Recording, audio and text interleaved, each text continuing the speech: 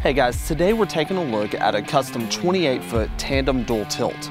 The TD features a 102-inch wide, 24-foot tilting deck that is hydraulically lifted by a beefy scissor lift, meaning that there are no ramps needed for loading and unloading, only a remote.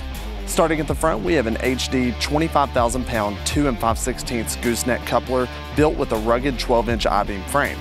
We equipped this trailer with an HD winch plate above the toolbox for a sturdy winch mounting point. This is complemented with a roller at the front of the deck to assist with loading disabled vehicles and equipment. This trailer is also equipped with Blackwood Pro on the outer decking to not only provide superior traction when loading and unloading, but also to help prevent cargo and materials from shifting during transit.